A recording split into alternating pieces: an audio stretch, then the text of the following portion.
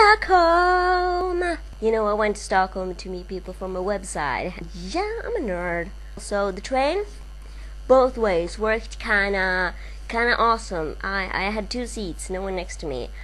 On the way back up, my friend Q had a person next to her. He was from Australia and he was generally cool. Yeah, he probably thought we were tiny, annoying teenagers or something. Didn't get much sleep, like 40 minutes of sleep on the way down. Then we got down there, we ran around town a bit on Friday. That was fun, since we had time to kill. And then we went to my favorite store, the sci-fi bookstore. As you can hear, they, from the name, they mostly focus on sci-fi books. Sci-fi bookstore, ka-ching! But they have lots of DVDs and stuff, like posters and little stuffed animals and calendars and just stuff. And a lot of nerdy stuff, a lot of sci-fi, a lot of fantasy, a lot of manga, a lot of DVDs, all sorts of horror movies and Asian movies and everything. They have like everything, I swear, and I love that store, especially since I'm a total nerd. And I bought a Stargate book there. I saw it, I fell in love with it. I started squeeing. That's actually a DVD. It's the ultimate visual guide, Stargate SG-1. And I saw it, and I started squeeing, and I saw one thing, and I'm like, this, and this, oh my god, and this, and this. And at the end of that little session, I'm screaming, Arlen! When I see his picture, and Murtooth! And of course, Daniel. Q just looks at me and goes, you're gonna buy that, huh? Yeah, I ended up buying it. But that's all I bought, so I feel pretty good. Usually I just blow all my money on that store. It's kind of expensive too. That book was kind of expensive, but that's all I bought, so it's okay. Then 6 o'clock Friday evening, we met the other people that were supposed to take us to Tabby, where we sleep. And a lot of credit to Angelina. She fixes this place for us every time. Thank you. If you didn't, Angelina, though you're probably not watching this, but if you didn't, people like myself wouldn't be able to go down to Stockholm to these big meetings because I wouldn't have any place to sleep, so thank you. I had a great time there. 90% of the fun was had in Tabby at the place where we stayed. The meeting itself on Saturday was kind of very cold. I kid you not, and nothing was planned and everyone was just sort of standing around. So not too fun, but I still had fun because I got to say hello to the people I talked to online and the people I met before, a long time ago, like last year, when we had the sort of farewell meeting when the last site shut down. So the meeting was kind of cold, so Angelina, Q, Trams and I, we actually went to Subway after 2 hours or so, I'm not sure.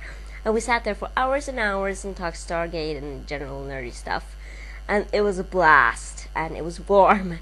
I bet the other people that stayed at the meeting the whole day were really cold. Then we went back to Tabby, had a few new people with us too. The first evening also in Tabby, the cookie man came there. He's called Kakmannen, which directly translates to cookie man. He's not, well he is now, but he wasn't an actual member of any of the sites back then. But he came the last meeting we had, big one in Stockholm. He came with a bunch of cookies, so everyone knows him as Cookie Man, Kakmannen. So he came there and he and Dreener, they baked cookies, and that was one of the highlights. They stayed up until 4 in the morning, baked cookies, and they were running from the kitchen. They were being generally nerdy, like, ooh, cookie time! Then they ran back there and ran out there, sledding on the floor.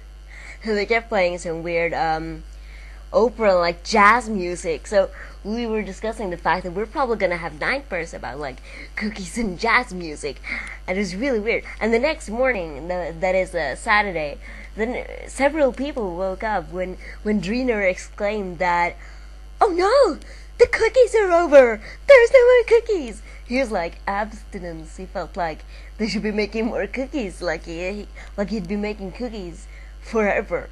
That was weird, but it was fun. Several people woke up and he was like, the cookies are over! So, oh Jesus. There are no more cookies! And then Angelina and Dreener had a pillow fight. It was really fun and got some great shots of Dreener standing there like the kung fu dude. And the pillows flying in the hair and the Santa hat of Angelina just flying in the wind. And perfect. Then we played a game. and it was fun. It was some sort of Disney TP. It was fun. Saturday evening we also had our nerd party. A few of us, we talked about Stargate and Stargate and Stargate, and we watched Stargate Atlantis on DVD since we missed that on TV on Friday. And then we also, once it was past midnight and it technically counts as a new day, then we stole the TV room again and we watched Star Wars, and we were all fangirling Harrison Ford, mostly Angelina, because she's very insane when it comes to Harrison Ford. She's like me when it comes to Daniel, only it's Angelina and Harrison Ford instead. Oh, and we also watched it because that day it was exactly 30 years ago since it went up here in Sweden. 30 years! Woo! Star Wars! That was also one of the highlights. There were two guys in the room and we asked, can we steal the TV for a while? We're gonna watch Star Wars. And they were like, yeah. So they stayed in the room, and towards the end, also the irony of it all was this was the scene when the four were fangirling Harrison Ford most of all.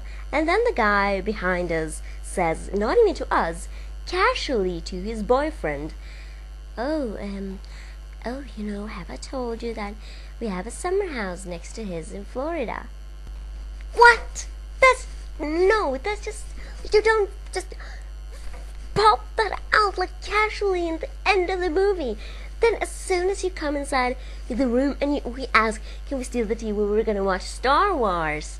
Then you say, oh God, you're never gonna believe me, but speaking of Star Wars, I have a summer place next to his in Florida.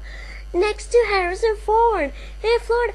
And oh my gosh, that's sick. One of the other highlights at Tabby, like I said, 90% of the fun was had there, was when one of the girls lost the plug for her air mattress, and we tried stuffing things in there, and now it seems kind of very silly, but at the moment we were laughing. We ended up stuffing a painkiller thing in there, and some tape and a paper clip in true MacGyver spirit, but we were kind of bad at MacGyvering the air mattress, so it sort of died anyway. But it was so much fun, and I could throw in some pictures at the end there. I think I talked a lot now. Long video, huh? And I'm not sure if you wanted to hear all of that. That's some of the highlights, and it was fun. Had a great time. I'll make a video about Christmas later.